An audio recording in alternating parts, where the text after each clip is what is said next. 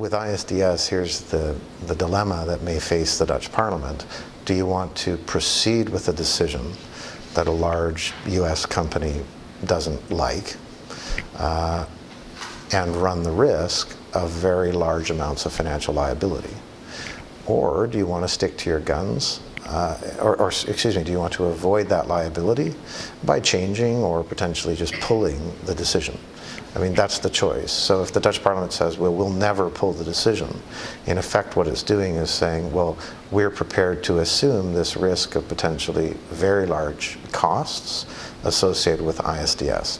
For the Parliament, it's a tension between its responsibility to voters and its responsibility to taxpayers. That's the tension that ISDS creates, which is not present in domestic law and in domestic courts and in other international courts and tribunals.